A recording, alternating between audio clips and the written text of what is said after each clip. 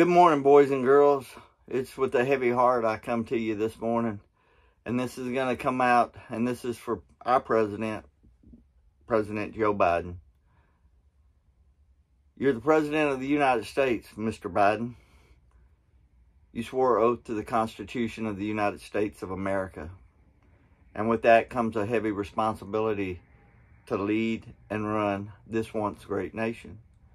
When Russia invaded Ukraine, you've used all your resources to defend Ukraine for whatever reason, which I disagree with.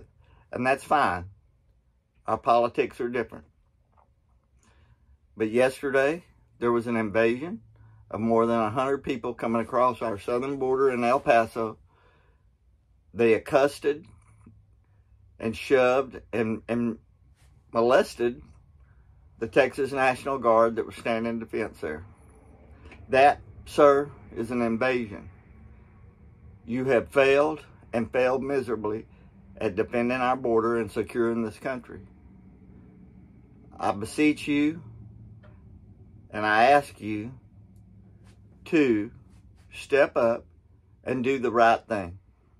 You know what that is. You've got your 12 million plus illegal aliens.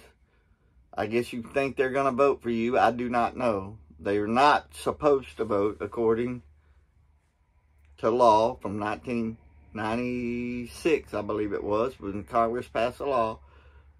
They cannot vote in federal elections. So it doesn't matter. All they're doing is destroying this country.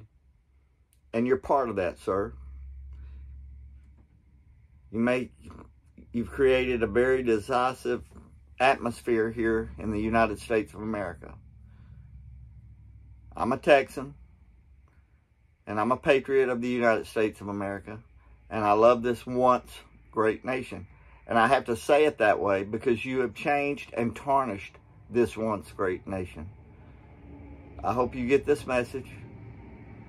All I want you to do is stand up and do the right thing. Defend the Constitution the way you're supposed to, is that you swore oath to.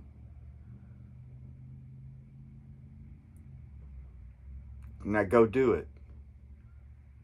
And for the rest of you, please pray for this nation. Lift her up to God. We need your prayers. Amen.